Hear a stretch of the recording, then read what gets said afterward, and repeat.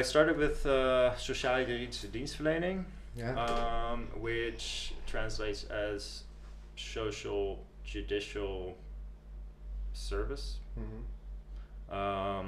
Because I did feel, I don't know where this comes from, but I felt like I want to help other people.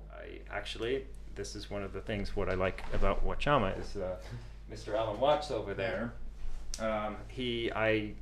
I got to hear about him, and somebody sent me a YouTube video in, I think, 2007, 2008.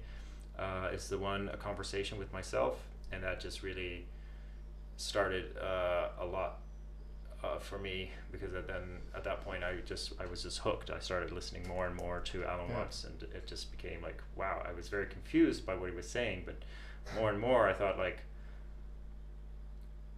this is such a different outlook on life than anything I've ever heard, like either from religion or from hard scientific people or from, you know, anybody in my environment who doesn't have any answers. It kind of forced me out of my comfort zone,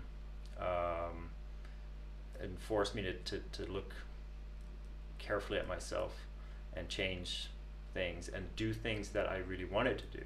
Because if you don't do what you want to do, and you do things that you think you're supposed to do, you're never going to do them well. A little bit about how things got started.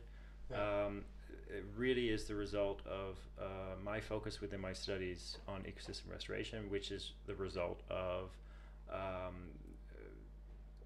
seeing the Green Gold documentary by John D. Liu in 2013, and then deciding I want to know more about this, and I want to know how to do this. This sounds really great, very rewarding, I think.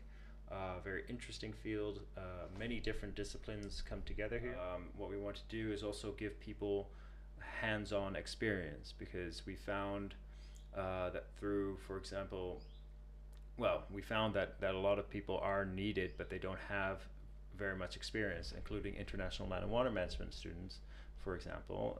They go to Spain or Portugal once a year in the master program, I believe, and that's the only practical experience they have, and it's more like consultancy for local people there, rather than that they actually learn how to build a dam or how to build a zuni bowl or a swale or something like that.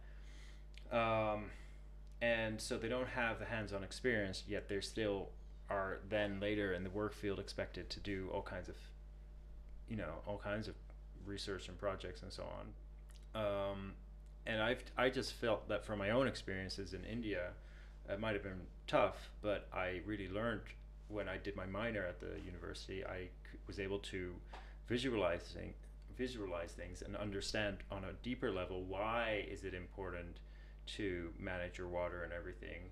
Because it's just so much more concrete when you're standing there in the desert in the heat and you need water. It's very crucial.